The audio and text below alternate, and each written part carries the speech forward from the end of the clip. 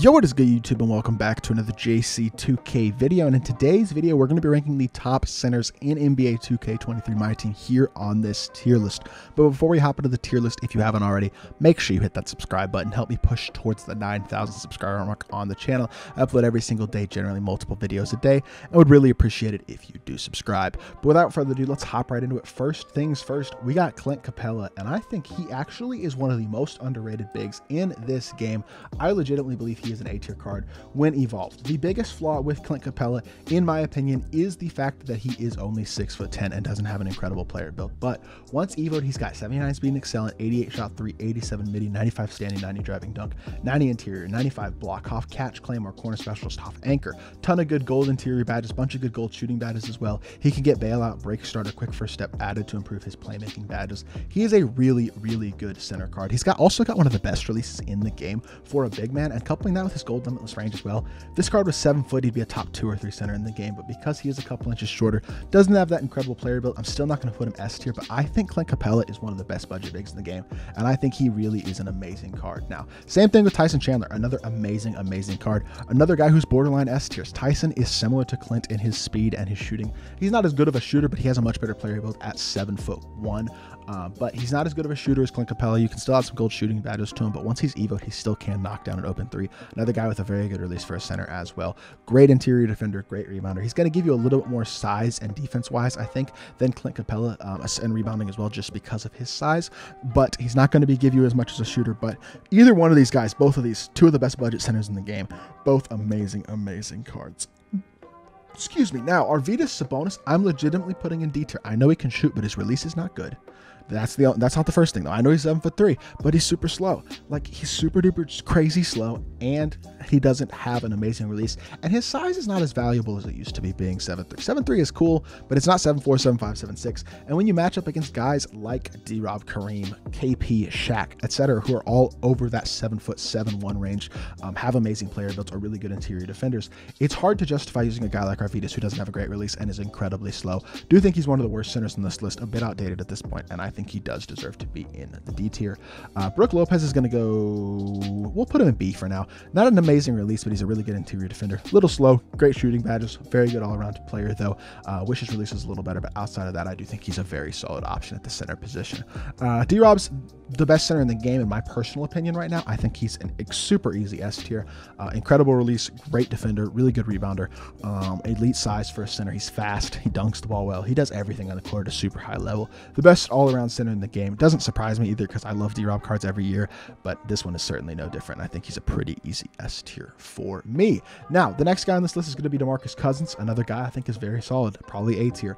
He does a couple things at a very high level. I mean, the problem with DeMarcus Cousins is honestly a problem similar to Clint Capella, and that is just the fact that he is a bit undersized at only 6'10". He's got a better player build than Clint, but he's not as good of an interior defender. No half anchor, couple of good half badges like catch and shoot, box hop, beast, brick wall, bully, masher, but decent shooter, decent but not amazing release. Clint also has the better release. I would take Clint Capella over him, but he does have MJ dribble style for center, which is super nice. Like I said, a decent release, can stretch the floor pretty decently, capable but not next level defender, rebounder, all those things. He's a very good card, but I don't think he's an elite next level amazing card. So I'm gonna be honest, I'm putting him B tier. I don't think he gives you what the two guys in A tier do, and I think we got too many guys for the S and A tier to put DeMarcus Cousins higher than the B tier, honestly, because I'd take Dwight over. Dwight, similar release to DeMarcus in terms of speed. He's a better defender, better athlete slightly, not as good of a playmaker, but that's not that crucial at the center position. I think Dwight's going to rebound and defend especially better than DeMarcus, which is really important at the center position. So I think he's an A tier guy, and DeMarcus is B. So yeah, that's what I'm going with. I'm going to put Hakeem in S tier still. I still think he's one of the better centers in my team. I wouldn't have him as a top 3 center at this point, but I do still think he is a top 5 center in the game, and a very good card for sure. Definitely still deserves an S tier spot. Can shoot the ball, really good defender, great size, great player build, really good rebounder, really good defender, all those things he does at a high level. Jared Allen was one of the best budget centers in the game for a long time, and honestly still kind of is, especially if you're new to the game. He's super cheap and can stretch the floor with good defensive ability, but his time has a little bit come with the fact that he doesn't have that many Hoff badges at all. In fact, he's only got one, which is like corner specialist, but he can shoot the ball with a pretty good release. He's a good defender. He's just a poor man's version of a guy like Tyson Chandler, to be honest. Closer to Clint Capella in size than Tyson as well, but He's not bad. He's just not next level great at this point. So I think C tier is fair. I'm going to put Embiid in the, well, we'll put Embiid in C tier as well. I think he and Jared are actually on very similar levels. Embiid, another good interior defender, guy with good size, can hit open, but not an elite level shooter, not an amazing release either. A little bit slow as well at center, but he's a decent card, just nothing crazy at this point. Was a good free center for his time and still isn't horrible, but not an amazing card at this point. I still think Kareem is the second best big in the game after D-Rob, probably, at least for most people. I actually have a preference for the next guy, which is KP, but that's also because my KP has a bunch of extra Hall of Fame badges. But Kareem can hit an open three, elite interior defender, really fast for a center. Not going to do much else besides those three things, but he does actually have a pretty good release and can hit super consistently from three, which is something that people don't really respect and expect from Kareem. So one of the best value things that Kareem does do for you is the ability to knock down an open three, in addition to being an elite interior force on both ends. And I do still think he deserves an S tier spot. KP is also going to go S tier for me. I know he's only a diamond. I know he's only got 4 hops. I know he doesn't have anchor. I know he's he's only got 70 something speed, but he's 7'3" with 70 something speed. His size, his length, his player build, all those things, his glitchy animations really help him out a lot on the defensive end of the court. And the fact that he's got the speed he does with how big he is actually really, really good. One of the best couple centers in the game, probably the best value center in the game, or at least right near the top of the list. And again, I think he's definitely an S tier card. For some reason, I got 2 Yao Mings in this list, but he's going to go D tier. He's not even as good as Taco, and I'll get to Taco here in a little bit, but Yao is super tall, but he doesn't do anything.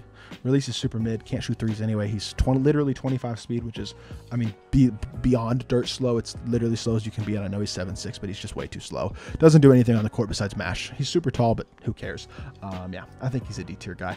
We'll put Patrick Ewing in C tier, and the only reason I'm putting Patrick Ewing in C tier is number 1, because he's got a lot of Hall of Fame badges, and number 2, because he can get any badge added, which does give him a certain amount of value.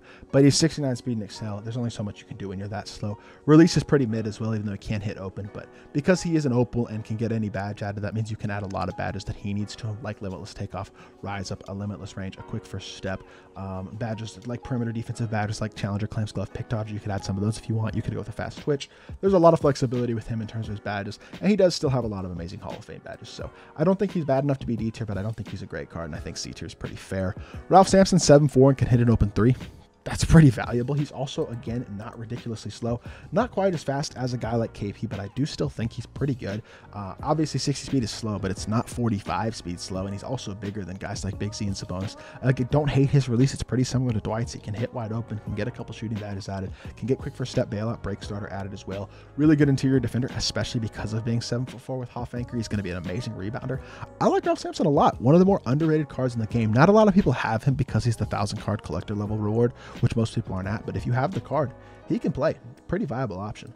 Shaq's going to go A tier for me as well. I think the thing about Shaq that's so interesting to me is he is such a dominant interior force that I almost think I can't put him lower than A tier. But for my playstyle, I'm not sure he is. I need a shooting center. That's just the way I am. But he has incredible interior badges on both ends of the court. Playmaking badges are actually decent. You can upgrade his quick first step, give him bailout and break starter. No point touching his shooting badges because he's never going to shoot for you at all. But he's a dominant interior force on both ends of the court. Incredible rebounder, incredible interior defender, dunks everything. Super fast for a big, just ridiculous animation. He is so good despite not being able to shoot a three, and he's a guy you're legitimately going to see competitively played still, that I think I can't put him lower than A tier, despite the fact that I don't actually think he's all that bad. I unfortunately think I still kind of have to put Taco in the D tier, but I actually think Taco's not awful. Now, I understand that Taco, similar to Yao, is very, very tall, but very, very slow, but he has a better player build than Yao. He's actually a little bit faster than Yao. He can hit a mid-range at a more consistent level than Yao, especially since I prefer his release to Yao's, and he's got gold anchor at 90 interior, 97 block at 7'6". Like, he's not going to get mashed. He's going to be a really good rebounder, and he's going to be an incredible masher. He's going to give you everything Dwight does in the court at a higher level. Sorry, Yao gives you on the court at a higher level, but I just unfortunately can't put him higher than the D tier still, but I do still think he's honestly not the worst when it comes to a budget center, especially if you play to his strengths, being mashing and his incredible size. I'm going to put Tim Duncan in the S tier at the center position as well, just like power forward. Again, kind of like a guy like Capella or Dwight. His biggest flaw is going to be the fact that he's a little bit undersized at the center position, being only 6'11", but he's got 20 Hall of Fame badges, incredible all-around stats and badges, a solid release, can shoot the ball well. As a trophy case card, you can upgrade whatever badges you want to as high a tier as you want. Same thing with adding whatever badges you'd like to him. So still does a ton of things really well, and I do think he does deserve to be our final S tier player. Going to be putting Wilt in the D tier.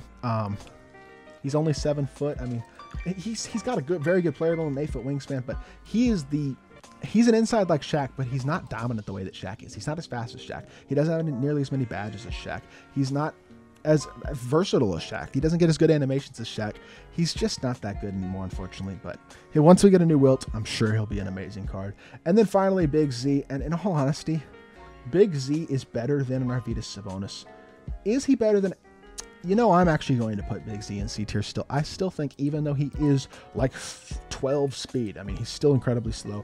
44 speed in Excel. He's got a much better release than Sabonis, and also has half anchor, half box out beast, half brick wall. So having a much better release and much better interior badges is enough for me to put Big Z a tier higher than Sabonis, because he's going to be much more reliable as a shooter off the pick and pop with one of the best releases in the game for a big man. Still, as a trophy case player, can get whatever badges you'd like added. Things like limitless range, bailout, defensive badges as well, like a pogo stick and things of that nature. So I do think Big Z is still kind of sort of viable because of how good his size is and how good of a shooter he is, but his speed does still hurt him, and I wouldn't really highly recommend using the card. But this is my ranking right now of the best centers in my team. I feel like when you go with guys who are like B tier and above, you're looking at like really elite cards, and then it kind of drops off relatively significantly around the C tier, especially the last couple guys in C tier and the D tier, but that is okay.